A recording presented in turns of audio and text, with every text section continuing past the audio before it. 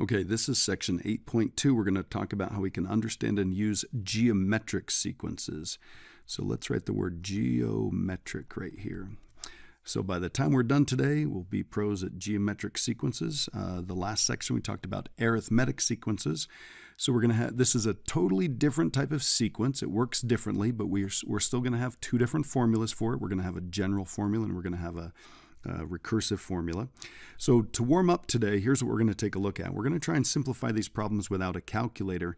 And keep in mind, does it make a difference if there's parentheses on here? Well, I'm hoping you remember that any number to the 0 power, that's going to be 1. So this one is a piece of cake, hopefully. If we take a look at the next one, remember, the fact that this is in parentheses means the exponent applies to everything here. So there's one negative, there's one 1 on the top, and there's one 2 on the bottom. So the answer on this one is just negative 1/2. So we're in good shape there. And then again, because there are parentheses on here, now if there weren't parentheses on here, there would only be one negative. But because there's parentheses and the exponent is 2, there are two negatives, and a negative times a negative is a positive, and two 1s. So this is 1 squared on the top and 2 squared on the bottom. So this is going to end up being positive 1/4 because we square the 1 and square the 2. And then we've got negative 1/2 raised to the 3rd power. So we're going to have 3 negatives. That's going to be a negative. 1 cubed is 1 on the top, and then 2 cubed, so 2 times 2 times 2, that's going to end up being 8 on the bottom. So you'll notice a bit of a pattern with what we've got going here. The next one definitely breaks the pattern, but when we simplified each one of these, we got a fraction, which isn't our favorite to work with, but you'll notice when they were odd exponents, they turned out to be negative on these two problems here, and then on A and C we ended up with a positive 1 and a positive 1/4. Now if we take a look at this last one, I did say try and simplify this. So if we try and simplify this, a lot of times people will come back and they'll take a look at this after having a break from exponents for a while, and they'll look at that and they'll go, oh, I know what it is. That's going to be 12 to the x, and I'll just write that down as the answer. Okay, that is not what it is. Now remember, with the order of operations, we always do parentheses, exponents, and then we do multiplication. So if we apply this exponent, that exponent only applies to what it's over. The 6 is not in parentheses, and if we were to multiply the 6 and the 2 together, that means there would be that many x's, or sorry, that many 6's also. So the deal with this one is we're done. You can't simplify it at all. So you just want to keep that in mind when we're writing answers to today's work. We want to make sure that our answers are very clear. So in the last section, we dealt with arithmetic sequences, and all of those had a common difference between each pair of terms. So write the word difference right here. In this section, we're going to deal with a different type of sequence and see if you can figure out how these sequences work. So this is example 1. I've got 3 different formulas right here. So this is a sub n. So remember, we call that the nth term formula, the general formula, or the explicit formula. Those are all the same. Different words to mean the same thing. So we're going to find the first one and the second one and the third one and the fourth one.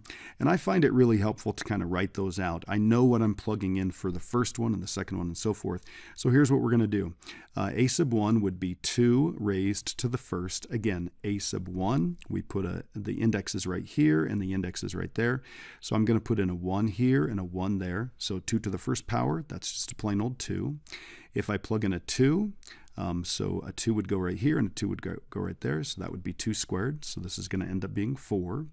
And if I plug in a 3, so the index is 3, the exponent is 3, so this is going to be 2 to the 3rd, so I end up with 8.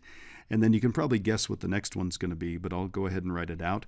So again, if I have a sub n equals 2 to the n, if I put a 4 right here in the index, in that subscript right here, I need to put a 4 right here in the exponent. So this is going to be 2 raised to the 4th, and so that's going to be 16. So you'll notice what's happening right here. You can kind of tell. Now this one you'll notice is it's a little bit different. We've got a weird exponent right here, so we need to be careful with this. So again, I'm going to write down b sub 1, and I'm going to write down b sub 2, and b sub 3, and b sub 4. Again, I like writing those out because then I know exactly what I'm going to plug in. So this is going to be b sub 1 is, I've got a negative 3, and I do 1 up here minus 1. So the index goes right here and it goes right there. Just like the formula says, we put it in the index down here and then the index up there. So 1 minus 1 is 0, so I get negative 3. Again, that's in parentheses. That would be raised to the 0. So that's going to be a 1. So the first one in the sequence is a 1. So let's find the next one. Again, I'm going to plug the index in right here. So I'm going to put a 2 right there, and I'm going to put a 2 up there in the exponent. So this is going to be b sub 2 is equal to negative 3 raised to the 2 minus 1. So that's going to be negative 3. 2 minus 1 is 1. So negative 3 raised to the first, that's going to be negative 3. Okay, the next one. The third one, I'm just going to plug the index up here in the exponent. So this is going to be negative 3 raised to the 3 minus 1. So you'll notice that every single time what's happening is the exponent is 1 less than the number that I plug in. So I plugged in a 1, I got a 0. I plugged in a 2, I got a 1. I plugged in a 3, I got a negative 1. Or sorry, plugged in a 3, I got a 2 right here. So this is going to be negative 3 squared, so I end up with a 9. And then this next one, if we wanted to, we could maybe just skip right here. Negative 3, the exponent should be 1 less than that. Let's just double check and make sure, because the formula says I take whatever the index is and I subtract 1 from it. 4 minus 1, of course, would be 3. So we've got that in good shape. Negative 3 raised to the third, 3 negatives, 3 threes, that's going to be negative 27. Okay, so we've got this formula that follows kind of a cool pattern. This is kind of an interesting pattern, different than anything that we've seen before. And then we've got the next one. And if you feel like you need to grab a calculator in order to do this one, you're welcome to. We're going to find C1, C2, C3, and C4. So we're going to do 400, and then this is going to be 1/2 raised to the first. So this is just going to be a half. So half times 400 is going to be 200. So I'm going to put a comma right here. This is going to be, we're going to plug in a 2. So this is going to be 400, and then this is going to be 1/2 raised to the second. Now remember up above, we did 1/2 raised to the second. It was negative 1/2, but that is still 1/4 right here. So 4 times 1/4, this is going to end up being 100. The next one is going to be 400, and then we're going to 1/2 raised to the third. If we raise 1/2 to the third, if it was positive, it would end up being positive 1/8. So we're going to get 400 times 1/8, and 1/8 of 400 is 50. Now I'm hoping you can kind of see what the pattern is. We've got 200, then 100, then 50. So you'll notice it's not going down by the same amount every time, but there is a bit of a pattern there. Let's see, it's basically getting cut in half every time. So I'm going to take a guess that this next one's 25. I'm going to go ahead and circle this, and let's see if that works out. This would be 400 and then 1/2 raised to the fourth. So this would be 400. And again, if we had any troubles with this, we'll just grab a calculator and plug it in there and see what we end up with. So I'm going to clear this off. I'm going to do 400, and then I'm going to do parentheses. It doesn't matter if I put in a fraction or a decimal, so I'm just going to put in 0.5, and I'm going to raise that to the fourth. Hop down here, make sure that it looks okay, hit enter, and we end up with 25. So that's the right one. So again, you'll notice that these are very different than the ones that we've done in the past. With arithmetic, they went up or down by the same amount. They had a common difference. So we were adding the same number every time. These problems are different. What we're doing here is we are multiplying. Okay, so we multiply to get from one term to the next term. So instead of having a common difference, we say these have a common ratio. And we call this type of sequence, the special name for this is what we talked about above. We call this a geometric sequence. Now we're going to figure out a formula based off what we kind of did yesterday when we were determining what the formula was for arithmetic sequences. So here's how we're going to do it. We're going to say, what is the common ratio between the first term and the second term, a sub 1 and a sub 2. So remember, ratio means fraction. So what we're going to do is we're going to say, how did I go from the first one to the second one? Well, I take the second one, I put it on the top, and I take the first one, I put it on the bottom, and I end up with a 3. Now, before I do the next one, notice that what we're doing here is we're multiplying by 3 to go from 10 to 30 to 90 to 270 and so forth. So how do I go from 30 to 90? I times by 3. Now, if you can spot that pattern just by looking at it, then that's great. You're lucky. If you can't, you're always going to take any term and you're going to divide by the one before it. So that's why I'm saying, hey, if you want to know what the common ratio is, take the second one divided by the first one. If you want to know what the common ratio is, take the third one. The third one here happens to be 90, and divide it by 30, you end up with 3. So the common ratio on this one is 3. And again, a little formula here is you can take any term divided by the one before it. So a quick way to find the ratio for a geometric sequence is take the second one and just divide it by the first one. So here's the formula that we can use for this. So I'm going to slide down just a little bit. And it looks like this. So again, this is the nth term, a sub n, and then this is a naught. And remember, we call that the initial value, and you can always find it doing this. You take the first one and you divide by whatever the common ratio was. So we basically go backwards in the pattern by dividing by r. And I'm going to fix that typo right there. Okay, so this r is the common ratio, and then we raise it to the nth power. So again, that kind of makes sense for nth term and stuff like that. So if we want to find the nth term, we're going to take that initial term, that 0th term, and we're going to multiply it by the common ratio raised to the n. And when I say we're kind of going backwards, it works like this in order to find the 0th term, the initial value. So to go this way, to go forward in the sequence, we're multiplying by 3 every single time. Well, if we want to go backwards in the sequence, then what we're going to do is we're going to divide by 3. So if I divide by 3 on this one, I happen to get an ugly number. I end up with 10/3, but that's okay. That's going to be our formula. So our formula is going to look like this. The nth one would be the 0th one, 10/3, and then we would times that by whatever the ratio is, and we're going to raise that to the n, okay? So that would be our formula for that first one.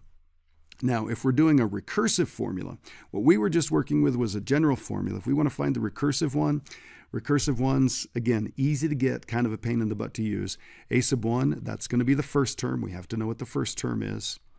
Okay, and then to get to the next term, we take the one right before it, and then we times by the common ratio. So notice I've got this arrow going to both of those. So I'm going to slide down here so we can still see these, and then we'll come up with both the general formula and the recursive formula for these ones. Now, before we write these down, it's a good idea to make sure that you're using parentheses in these problems to make sure that it looks like it should and everybody understands exactly what you mean. So here's what we're going to do. Again, we're going to write out a couple of these. The first one is a 2, and then the common ratio is 2. So what that means is we're going to times by 2. So the next one's going to be 4 times by 2 again. The next one's going to be 8 times by 2 again. The next one's going to be 16. Again, you don't have to do that, but it can be really helpful. So what we're going to do is we're going to write down the nth term. So again, the nth term is the 0th term. Oh, I got to find that one, so I got to go backwards. I'm going to change colors for this one just to kind of make it stand out just a little bit. So to go this way, we're timesing by 2 every single time. So to go to the other way, we're going to divide by 2. 2 divided by 2 is 1. So that means that 0th term, that initial value, is just going to be a 1. Then we take, just like the formula says, we're going to take the common ratio, we're going to put it in parentheses, so that's going to be a 2, and we're going to raise it to the n. Now, we normally don't have a 1 sitting out there, so we'll probably clean this up just a little bit. We're going to write it like this. A sub n equals 2 to the n. Now, you'll notice that this formula looks really familiar. It's the one at the top of the page. It's the first geometric sequence that we did, 2, 4, 8, 16, and so forth. So now we can go backwards. We can be given a formula, we can produce the sequence, or we can be given the sequence and we can produce the formula. Okay, so the recursive definition works like this. Again, we have to tell it a first term. First term is 2. They gave us that right here. And then to get to the next one, we take the previous one, so that's going to be the a sub n minus 1, and then we multiply it by the common ratio. Now, it's not a bad idea to put the 2 out in front. That's a totally acceptable way to do that because we're just multiplying by it. It makes it look like a coefficient, if you will. The other way to do it would be to do this. Take the previous one and then multiply it by 2. Again, that use of parentheses on both of these formulas. Not a huge fan of this one. I kind of like doing it that way, even though putting the 2 at the end kind of matches up with the general formula for arithmetic. So let's do this next one here. So again, we'll write out a few terms. So this is going to be negative 14 is the first one, and then the common ratio is negative 1. Now that doesn't happen very often, so what we do is we multiply by negative 1. So I'm going to multiply by negative 1. So that's going to give us 14, because a negative times a negative would be a positive. Then I'm going to multiply by negative 1. So that's going to be a negative 14, and I'm going to multiply by negative 1 again. So that's going to be a positive 14. So we just kind of alternate back and forth between the two of those. So the formula is going to look like this. B sub n is going to be, let's see, the 0th one. Oh, I've got to find that. Well, let's go backwards. Let's not multiply by negative 1. Let's divide by negative 1. Well, something interesting happens here. If you take a negative and divide it by a negative, you end up with a positive. So the initial value, that 0th term, if you want to think of it that way, that is 14. And then the common ratio is negative 1, and we're going to raise it to the n. So we'll circle that. We've got that one all figured out. Got that one done. So now we just need to write down the recursive formula. So we tell it the first term. They told us what the first term is. It's negative 14. And then to get to the next one, we take the one right before it. So that's going to be b sub n minus 1. And then we multiply it by negative 1. So if you wanted to, I suppose you could put that in parentheses. But with a negative out front, people usually don't confuse those. So there we are. Now, again, if you know it's geometric, then you can use these formulas. To find the common ratio, you can do a2 divided by a1, so take the second term and divide it by the first term. If you want to find the 0th term, that initial value, you can take the first term and divide it by the common ratio. And then the formula, the general formula, is always going to look like this. It's going to be a sub n is equal to a naught times r raised to the n. Now, I know these formulas are a lot to keep track of, and your head might be swimming right now. We'll take enough time on this to practice, go over plenty of these examples. It is one of those ideas that needs to get in your head and cook for a while, and we're going to do some examples on the back side. So let's take a look at that. So I've got the formulas at the top all ready to go. Again, we're dealing with geometric sequences, but we still have two different types of formulas. So I'm going to highlight those so we can come up with those really quickly. So it says, for example, 4, find a general and a recursive formula for each sequence. Remember, the other names for general formulas, they would be explicit. So we could call them an explicit formula. Got to make that look right and work on my penmanship here. Explicit, or we could call it an nth term formula. Okay? Now, it's much better when we're doing these problems to think of everything as multiplication, whether they're getting bigger or smaller. If they're getting bigger, we're going to have a common ratio that's bigger than 1. If they're getting smaller, we're going to have a common ratio that's less than 1. So let's go ahead and take a look at this. We're going from 4 to 20 to 100 to 500. Hopefully you can see what the common ratio is. If you can't, we're always going to take the second one. So this is the first one and this is the second one. We're going to take the second one and we're going to divide by the first one. That's going to be 4. So we end up with a common ratio of 5.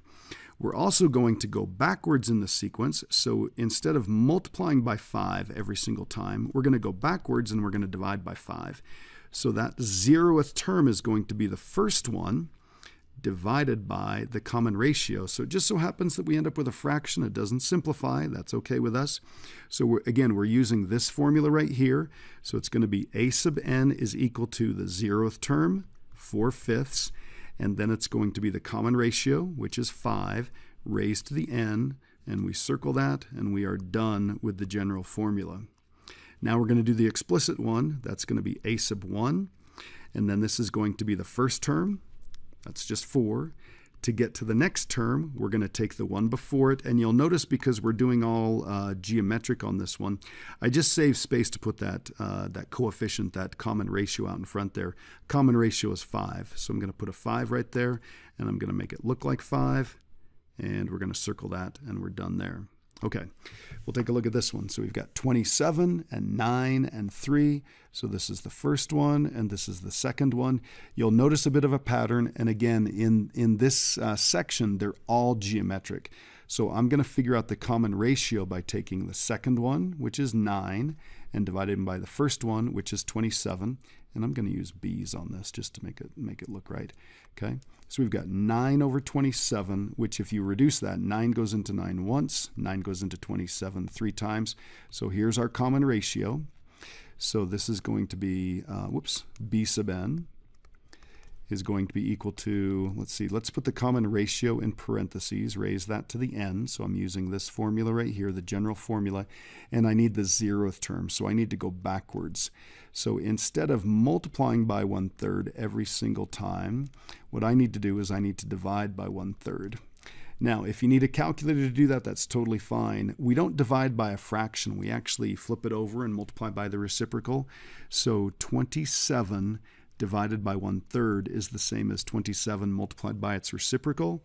So we should end up with 81. I'm going to grab a calculator and just make sure that we got that. So I'm going to do 27, and I'm going to divide by, we can even put it in as a fraction, divided by 1/3, and hop out here, hit enter, we get 81.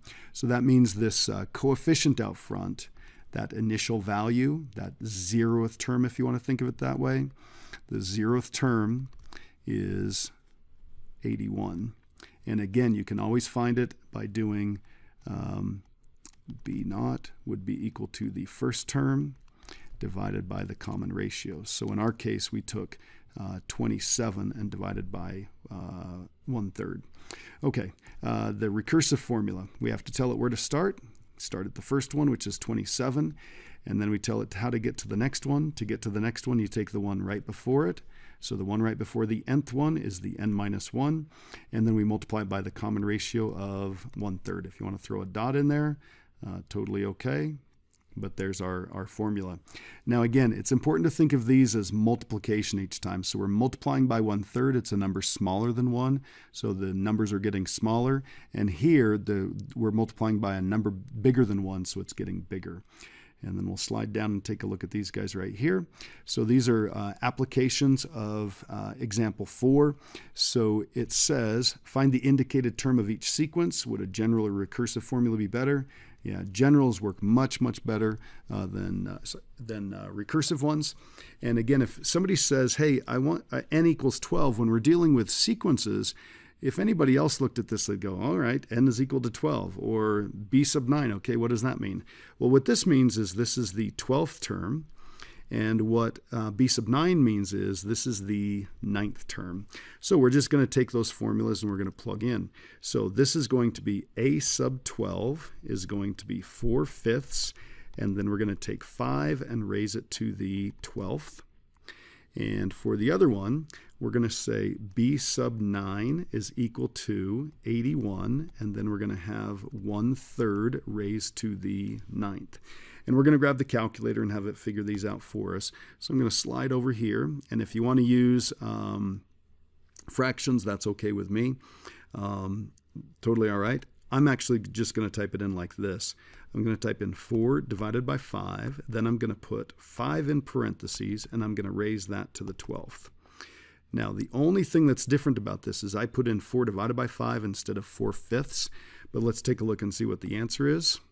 Okay, what do we got here? 195,312,500. 193. What was that again? Let's see what that was. 195,312. Okay, 195,312,500 on that one. Okay, so that's the 12th one. And then on this one, let's see. I'm going to see if we can get away with this again. I'm going to clear this off, and I'm going to do 81. And instead of grabbing the fraction palette and everything, I'm just going to do 1 divided by 3. And I'm going to raise that to the 9th. Whoops, got to come back here. Got to raise that to the 9th. Make sure that looks right. Looks okay. And hit enter.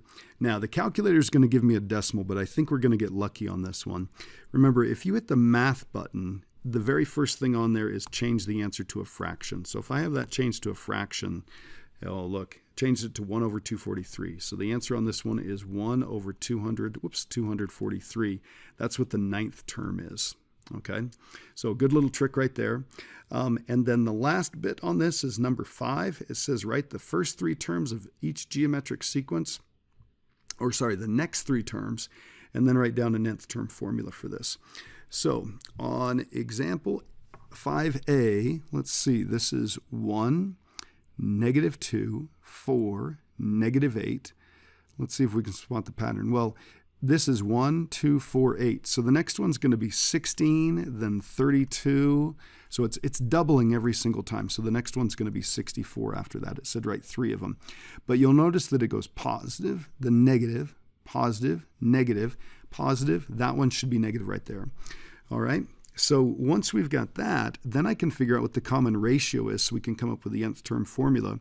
Common ratio is always going to be the second one divided by the first one. So that's going to be -2 divided by 1. So that's -2. So we've got our common ratio. And then we can find out what A naught is by taking the first one and dividing by R. So the first one is 1, and we want to divide that by -2. Okay, so that's the 0th term. So A sub n is going to equal the initial value, that initial term. That's going to be -1/2. We're going to put the ratio in parentheses, and we're going to raise it to the n, and the ratio on this one is -2. So that right there is our formula. And then let's take a look at this one. We've got 16, 4, 1, -1/4. Now, if we write out a couple more in the pattern, maybe we can do that right away, maybe we can't. If we can't, then let's do this. So the ratio is going to be the second one, so I'm going to do b sub 2 over b sub 1. So that's going to be -4 over 16. That's going to be -1/4. So -1/4 right there.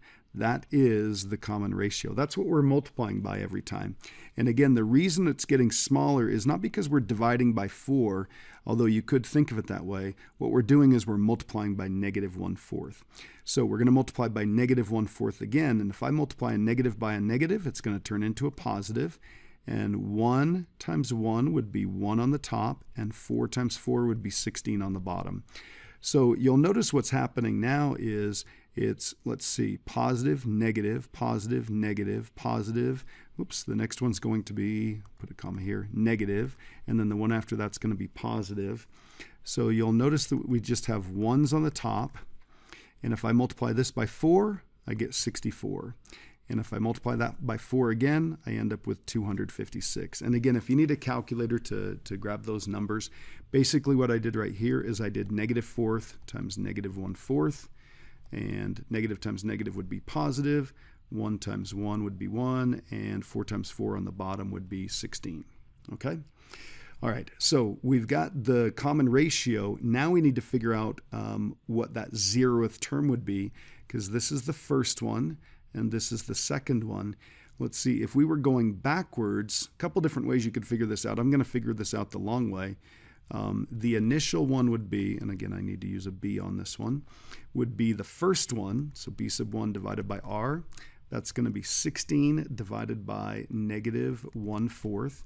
And I'm hoping you remember how we deal with these. This is a complex fraction. We usually flip it over and we multiply. So that would be multiplying by -4. So if you thought of this way as dividing by 4 every single time, which I suppose you could, going this way, we'd actually multiply by -4. Or you could think of it as dividing by -1/4. Okay, so I'll let the calculator figure that out. If you already know what it is, that's awesome. I'm going to do 16 divided by, and I'm going to put this in parentheses, -1 divided by 4. Again, feel free to throw those in the calculator as fractions. I end up with -64. So -64 is the initial value. So we're going to say b sub n is equal to that initial value of -64. And then we're going to take the -1/4, which is our ratio, and we're going to raise that to the n. Okay? All right. So that is the last of the practice problems, but I do have a couple of other quick questions for you. Here's what we've got so far. We have 2 types of formulas. The 2 types of formulas are general and recursive. And I'm going to change colors here. So 2 types of formulas, general and recursive, and we have 2 types of sequences. The 2 types of sequences are arithmetic and geometric. And the last thing is, what's the difference between an arithmetic and geometric sequence? That's really how we get from one term to the next, and it's also how we can be really successful in this unit. Again, this takes a while for these things to sink in and get used to them. Really weird vocabulary, really weird notation. So how do you get from one term to the next term in an arithmetic sequence? Well, here's the big deal. We add the same thing. So add the same number. So I'll just put a hashtag right here, okay? £. So to go from one term to the next in a geometric sequence, then we multiply this by the same number. We put by in here. By the same number. Okay, hopefully this is starting to sink in. Don't give up if it's not. We'll spend plenty of time on this. These are really good brain stretching activities. Really check to see if you can learn some vocabulary and follow formulas. All right, good luck on the assignment.